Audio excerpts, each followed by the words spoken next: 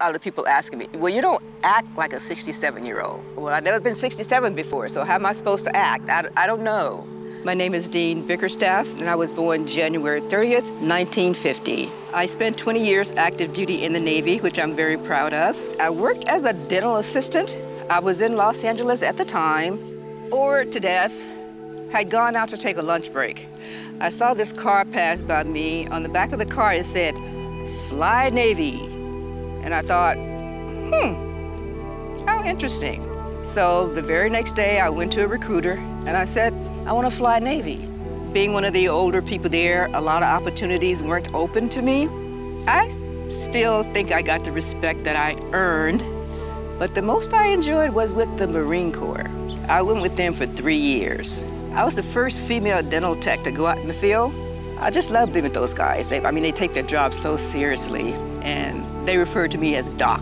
I also married my husband there, too, who was an officer. So I said if I couldn't be one, I'll just marry one. I always said that I didn't want kids if I didn't have them by 25, but he wanted a son. He was a joy. I just loved my David. Well, that was life. Life goes on and on and on and on, and his dad and I did get a divorce.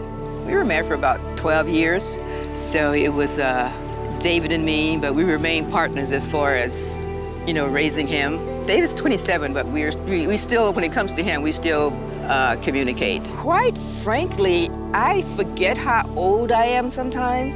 You're as old as you feel, and I don't feel, well, I've never been 67 or 68 before, so I don't know how it's really supposed to feel. The fun that I didn't have when I was younger, I'm having that now. I want to wish everybody a fantastic birthday who was born on the 30th of January. I will love sharing it with you. Happy birthday, January 30th, babies.